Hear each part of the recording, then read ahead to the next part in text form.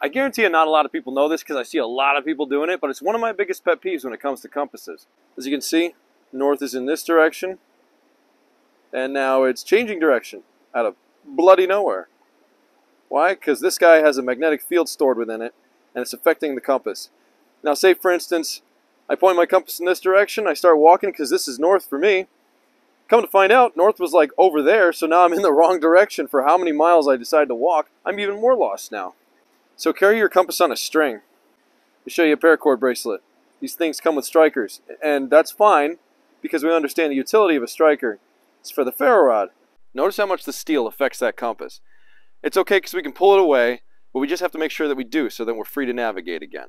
There's a compass inside the water bottle. Problem is, this is spring-loaded. So there's a piece of steel in there. And that steel spring holds it almost perfectly still. So get the steel away from your compasses.